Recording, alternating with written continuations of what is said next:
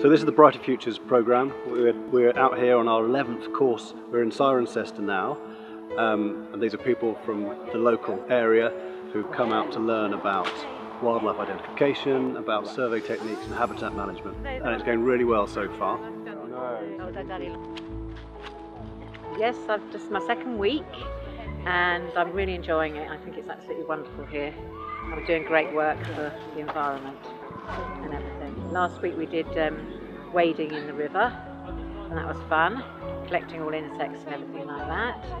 And I just like to be in this environment. It's a really nice environment and it's helping out for the wildlife and everything like that. So really cool to belong here.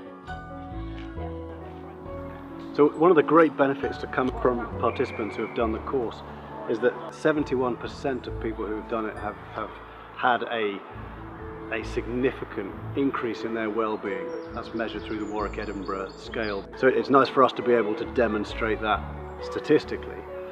But really, you can see from people the profound effect that courses like this, people coming together and socialising with each other and sharing this enthusiasm for nature, you can see the effect that has on them. The real beauty of it is the huge variety of different people that we have involved, all gelling together with a common cause, a common enthusiasm for wildlife.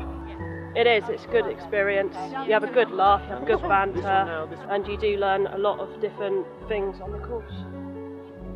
It's mixing with people with dyslexia, disabilities, everything like that. We have just created such a great community.